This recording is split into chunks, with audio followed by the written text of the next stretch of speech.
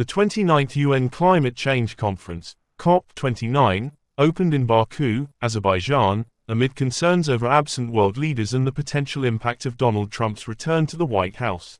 COP29 President Mukhtar Babayev warned that current global policies are leading to catastrophic 3 degrees Celsius warming, emphasizing the urgent need for action.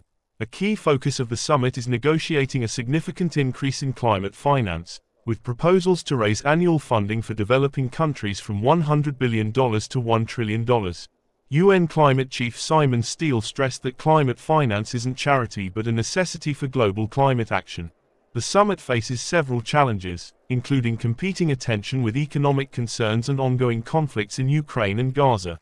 Notable absences include US President Biden, Chinese President Xi Jinping, and European Commission President von der Leyen.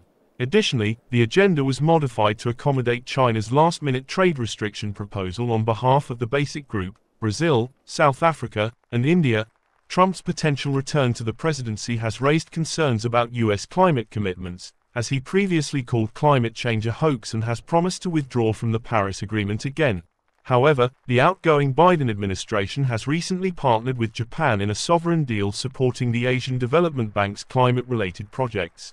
Babayev highlighted recent climate disasters, including deadly floods in Spain and Australian wildfires, calling COP29 a moment of truth for the Paris Agreement.